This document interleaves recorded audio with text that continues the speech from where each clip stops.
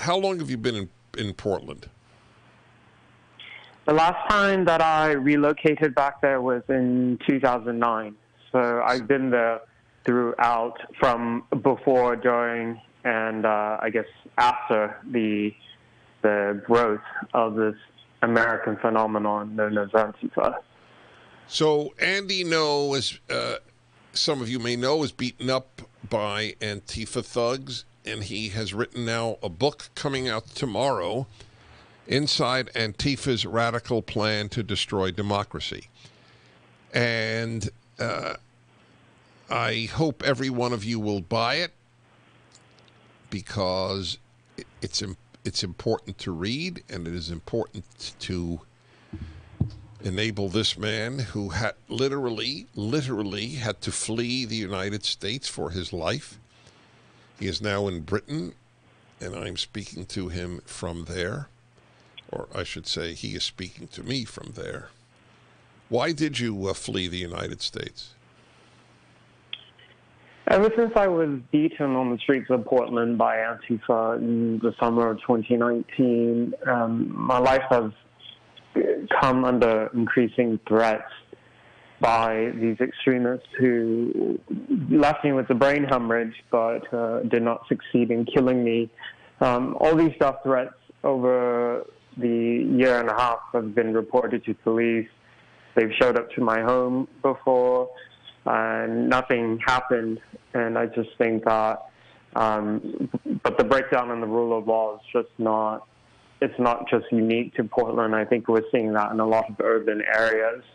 And given the ratcheting up of what they've been doing in recent months, I've really been on borrowed time. So there was some other stuff that happened, which I can't go into detail yet, but it's just, at least for now, temporarily, I've left the U.S.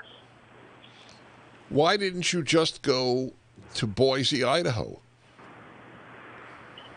I could have, but I felt like things were very unstable, and I didn't, for me, I'm a city person, and I could have gone to, I guess, a more rural state and stayed in the city there, but I think I already had some connections to the UK, so I go there pretty frequently, and a support system that was already here. I think that the last thing that would be helpful for me would be to be isolated from people, on top of the COVID stuff that all of us have been going through already.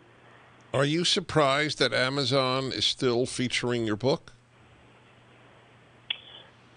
A little bit. I think Amazon, I guess out of all the, from the different big techs, they're not the worst in that they don't cave right away, whereas Twitter, I would say, is probably the most egregious in that whenever there's a outrage mob in campaign, they immediately remove people. Facebook isn't far behind. I'm thankful the book is still available to order on Amazon and other sites. It was removed from physical sales in Portland's largest bookstore called Powell's, but that was because these extremists have showed up outside of the business for 6 days, causing it to shut down out of safety reasons for 2 of them.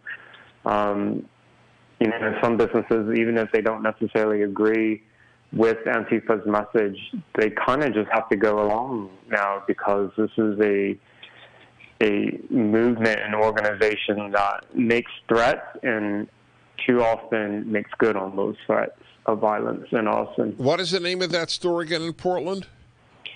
Powell's? Yeah. So Powell's is under attack from the left for merely making your book available online.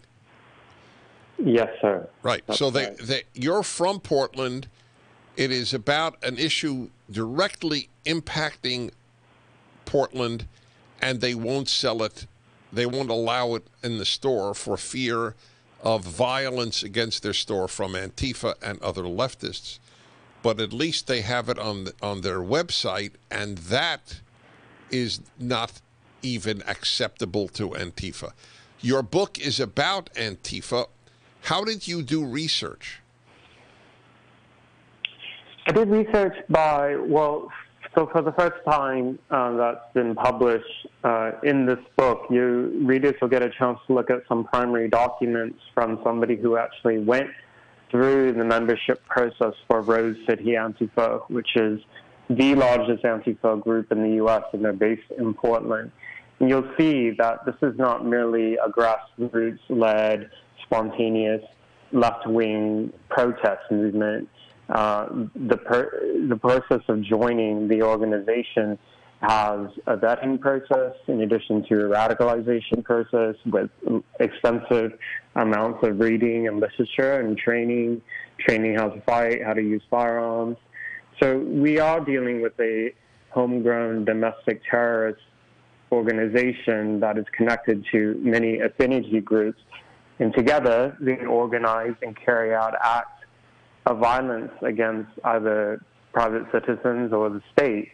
And that's why throughout months of 2020, cities like Portland and Seattle and Minneapolis and many others were on fire and torched to the ground.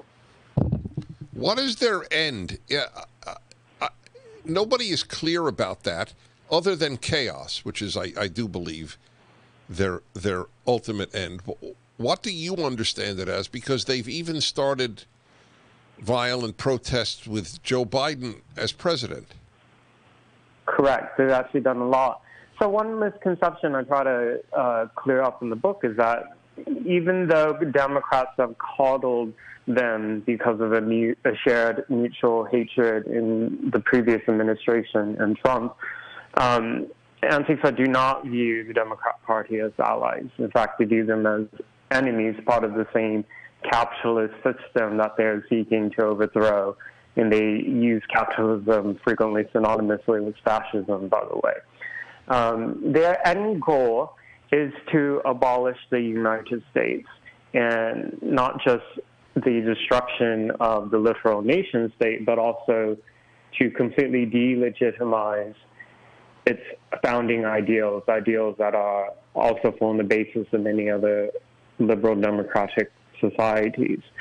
So I know a lot of the violence looks very nihilistic in that it's destruction for the purpose of destruction. But if you actually read their literature and you talk to the extremists, they believe they're working towards a certain goal. And to a degree, they're having a lot of success. Dennis, you may remember that last year, for more than 3 weeks, they actually seized territory in a major American city, in Seattle, and created this Chaz.